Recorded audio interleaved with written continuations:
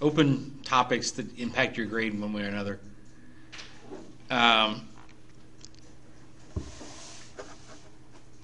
Let's see, I'm recording, good. So let's pull up the browser here.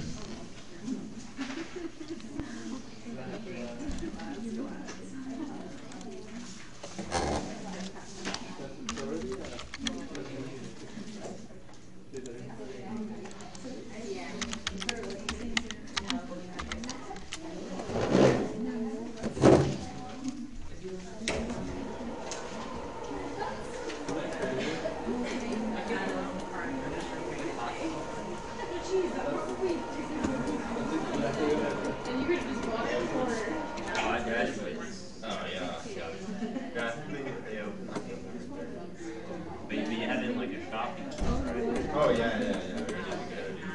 I actually have to come to 3 classes. I have like 3 of them. Unless they have 6 classes. Jesus. Well, I have to double check on the amount. It's 6 or 7, but one's like a 4 class. One's like an ECology class. Well, I needed the units. So if you could have taken the easier class. I could have, yeah, right. What do you need physiology? The units. Really? Are you really that behind on units? About 7, 6 or 7. How the hell was that? The way the plan works out. There we go. That you need to take. Okay. Just to meet the plan. So they're just taking 5 classes.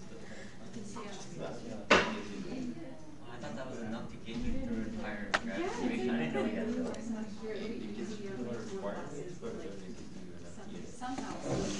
So, pulling up the syllabus here, you've got the test of toolbox learning retention, 500 points, that's half your grade. I'm going to go over today what topics are in that test. Okay? And then also professional image development. I'm going to talk about the edits that I want you to make to your LinkedIn profiles. That's 100 points. And I'm going to talk about things that I still want you to do for your professional development plan, and that's worth 65 points. Yes? The email that you sent to us, it had like everyone's, that was the professional development plan, Yes. right? I didn't really have any comments in the comment box. What? There were 2 comment boxes, but it just said like 1-page summary. Do you want me to write a 1-page summary? I'll explain that. Okay. Like basically everybody got the same type of comments. Here, I'll go ahead and go over that first right now. So for your professional development plans, first of all, depending on whether it's a Word document, a PowerPoint, or a PDF, you access the comments differently. So if it's a Word document, the comments will be in little comment boxes on the right-hand side of the screen.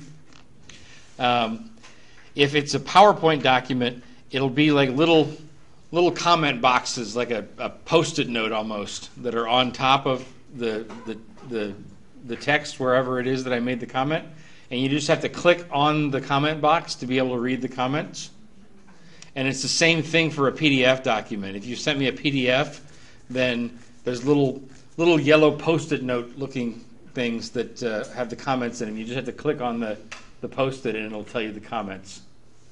So if there's 2 things that I wanted everybody to do. The first thing was something for your mid-range career development. So if you are applying for jobs, I just wanted you to apply for 10 jobs and send me a list of the names of the companies that you applied to. Or in your case, if you already have a plan for what you're going to do after graduation and you're not applying for jobs, I want you to write a one-page summary of what you're going to do next in your career. Okay? Does that make sense?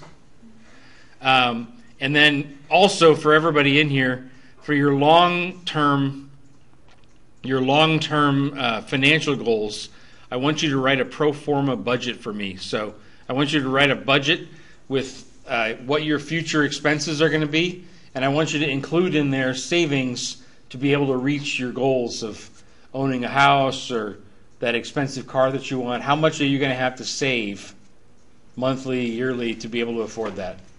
So I want you to put together a spreadsheet with your future expenses and send me the spreadsheet. Does that make sense? So. How far into the future are you talking about? Like right after we finish school, or like when we're 35? For the pro forma budget?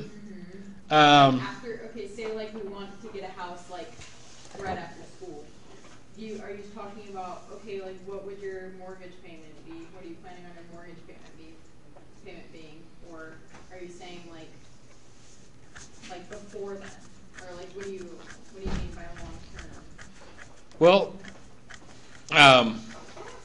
if you're going to buy a house, you need a down payment.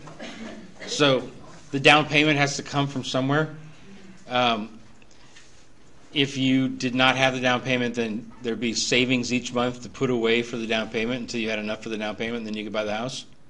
If you already got the down payment money, then it comes from somewhere else. But I want the planning for the down payment money to be in the budget. Okay, so if we already have it, we put that on there? Mm-hmm. Okay. That makes sense? You already own a house? You just act like you're going to buy another one? No, it doesn't have to be a house. Whatever your future goals are. If you want to start a business in the future, the money that you're going to need for starting that business, if you want a nice car, if you want to be able to travel, whatever the goal is, savings to be able to reach that goal. Make sense? Mm-hmm. Okay, so that's worth 65 points. The test of toolbox learning retention I'll go over next. That's 500 points, a whole bunch. Yes? Can we turn off the light so it can be... Yeah, sure. Sorry.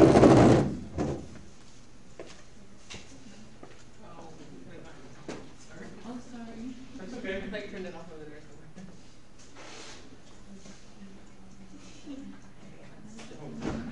Thank you.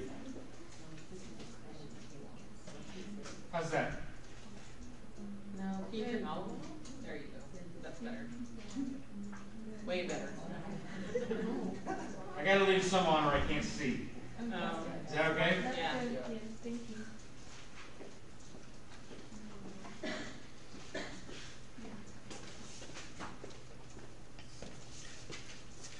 Okay, so the test of learning, the test of toolbox learning retention. I don't have stuff that I'm going to put up there. I'm going to explain to you guys what's on it. The thing I do want to point out, I don't have a textbook for this class, but I do have webinars that I put together that I want you guys to view. So a lot of the test is going to be covering. It covers what I talked about in the lectures, but the details of those topics are covered in the webinars. So I want you to go for the test. The first thing I want you to do is go to course documents. And all the way up the top of course documents, the very first document, it says webinars. Open that up. And you're going to have several links in here to webinars that are between 10 and 20 minutes long. I want you to watch these webinars before you take the test. What's that? When's the test? By the end of the semester. Oh, okay. And the test is on Blackboard. Can we go and do a few questions and then log out, or is it just? No, once you start, you have to finish it in one sitting. So I want you to view these webinars before you take the test. You can go. It's a test that you take at home. It's open book, open notes. So You are welcome to look at the webinar again when you're answering some of the questions. The questions are going to track pretty closely to what's in the webinars. So I've got the lecture content that I talked about in this class, which is the same thing as what's in the webinars, but the webinar is focused on specific points that I want you guys to make sure to take away from this class, okay? That makes sense? So you don't have to read a textbook, but you do have to watch these webinars. So that is the first thing you do. Let me tell you about the topics that are going to be on the test. And bear with me here for a second. It's 20 questions. They're short answer. It's basically, my goal is that you guys write not just one sentence, like meaty short answers.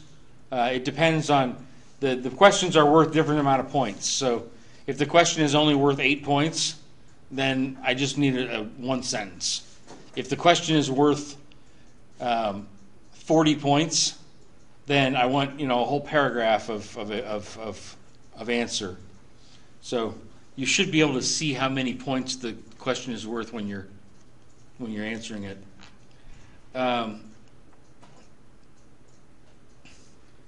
So hang on one second here.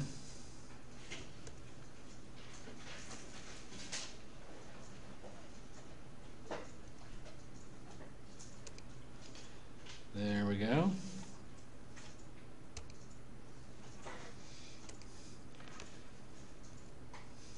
Okay, so 20 questions.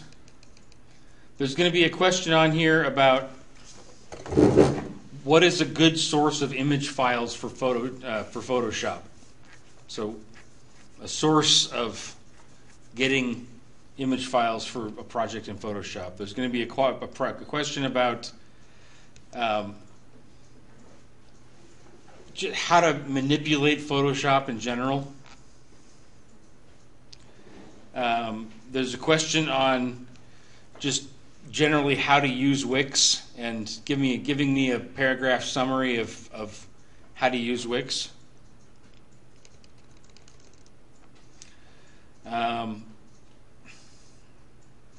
There's a question on information that you need from your web hosting company in order to publish material to the web. So that's in the web. That's in the webinar on Dreamweaver. There'll be a question on that. There's a question on ensuring that image files are the right size and what file format to save them in order to use them in Photoshop, or to use them in Dreamweaver. What file format to save them in,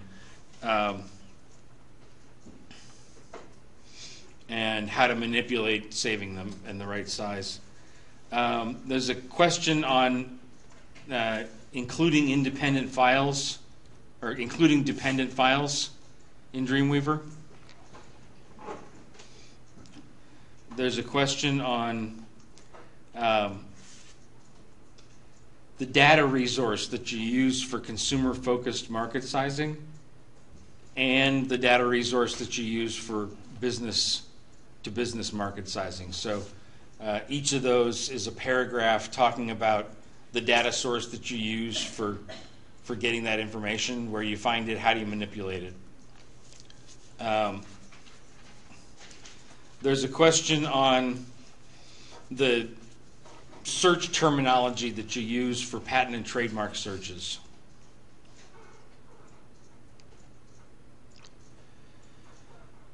There's a question on the types of information you can find about a competitor using ProQuest.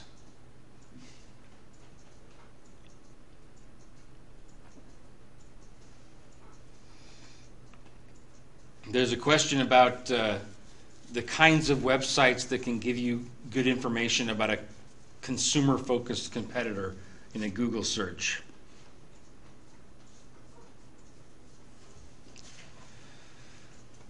There's a question on what types of information can you get from a first research industry profile report? So we talked about how to find those and what's in them.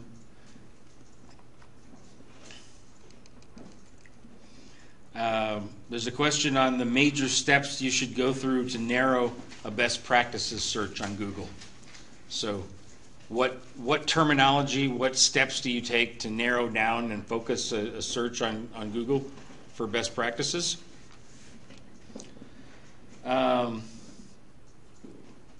There's a question on the major concept in the webinar on grant money. So, like we talked about in class, different sources of investment money for the business. There's a question on the major concept that I talk about in the webinar on grant funding, and how that applies, how you could apply it to an example situation. There's a question on the 3 major websites that are part of the equity funding research and what each website's good for. So I went over in class 3 different websites that are particularly good for equity funding research. I want to know what those 3 websites are and what each of them is good for. So a paragraph about that.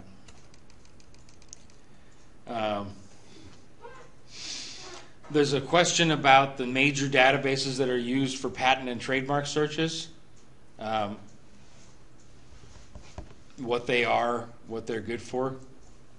There's a question on the 7 major elements of a customer vignette. So we talked a lot in this class about customer vignettes. What are the 7 things that you're supposed to ask somebody in a customer vignette?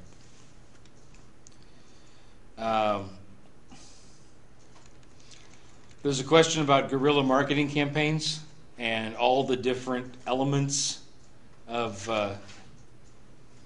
each of the major facets of that. So word of mouth elements, online elements, offline elements, and event elements. I want you to list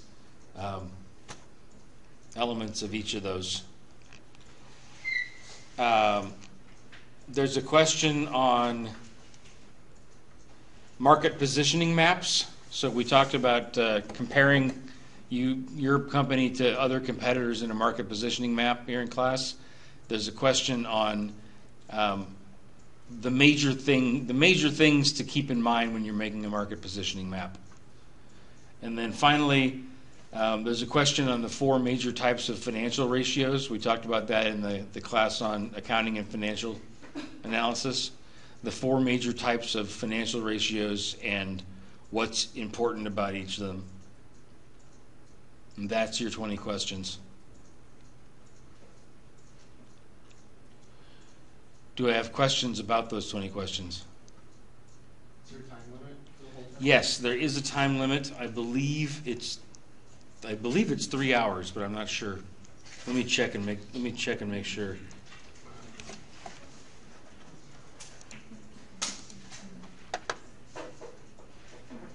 Yep, 20 questions, 3 hours.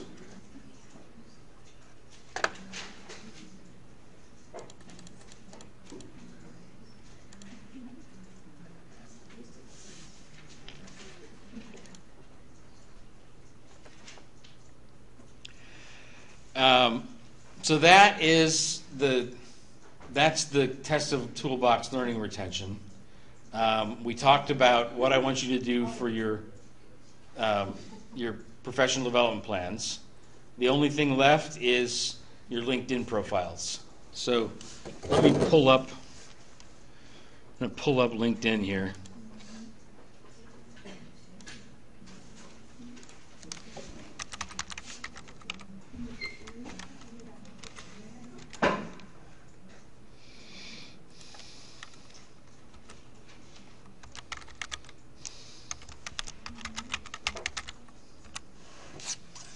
Now, what is my password for LinkedIn?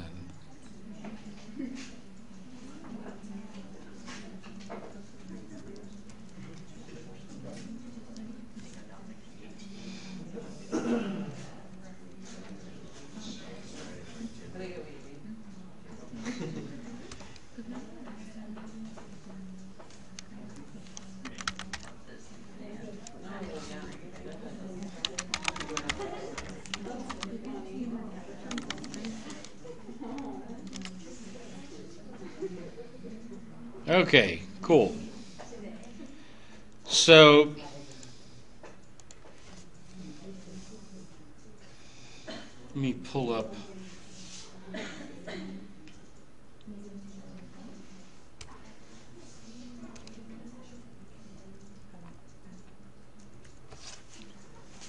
I'm going to pull up some sample profiles. Does anybody want me to use yours as the sample? Okay? Repeat that. Yes.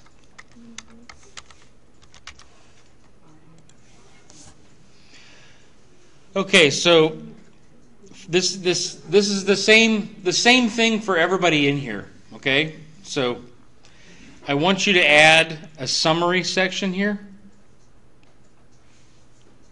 Describing herself, or Yeah, describing herself as a professional.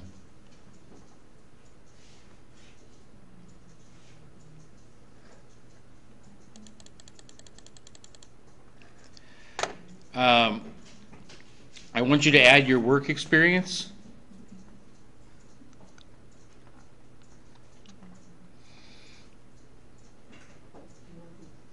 And under the work experience, you're going to have a one-sentence description of what the responsibilities were.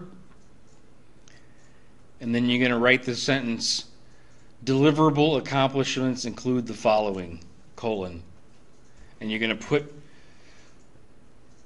accomplishments that you accomplished in that job. So number of customers that you talked with, or amount of money that you handled, number of reports that you had to write. I want numbers attached to these descriptions. So for each job, one sentence about what the responsibilities were, and then the sentence, deliverable accomplishments include the following, and give me at least one concrete number of something you accomplished in that job. Do that for each of the jobs. And then I want you to add projects, academic projects. So if you go to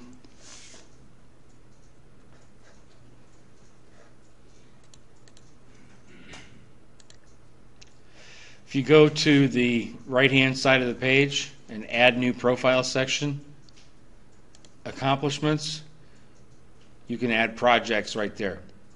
So I want you to go in and add at least 5 academic projects to your LinkedIn profile.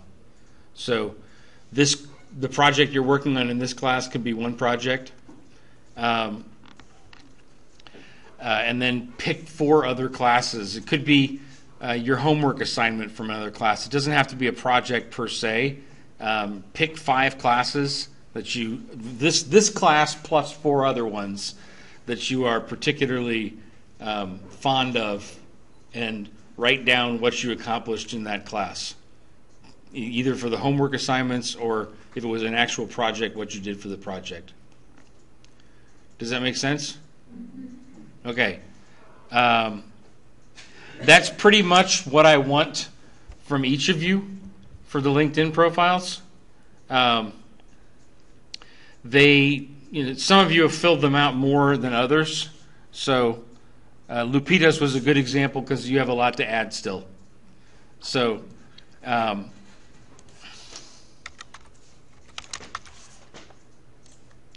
eventually there'll be a summary section here, and then you'll have jobs here with descriptions of each of those jobs. And then down here under accomplishments, you're going to have 4 projects. Okay? Does that make sense? Does that make sense for everybody else? Okay. Yes, Lupita. What about the background? Is that fine? What about background? Not the, like, other one that's not fine. This? I like it. Yeah, looks like marble. Yeah, I like it. As long as you've got a picture here of yourself or an image of some kind. If you don't want to have a picture of yourself, then image of a cartoon character or a a cash register or something that looks business professional, make sure you've got an image here. Other questions? Well, I thought the review would take longer than it did. That was all I have to go over today. If you guys don't have any more questions, then we're done.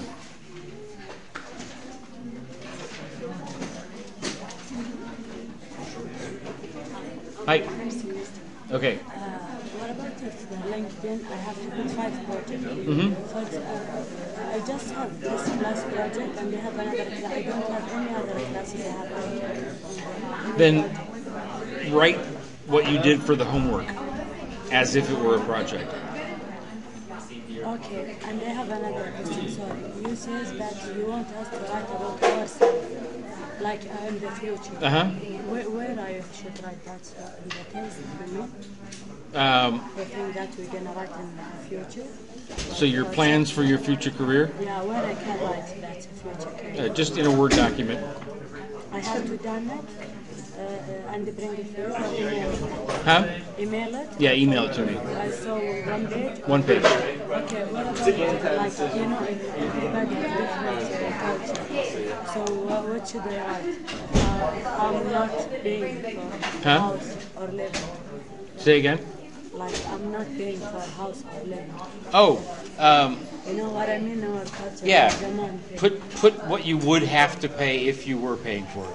I stuff. Yeah. I stuff. I write that. Yep. Okay, sure. Thank you so much. No problem.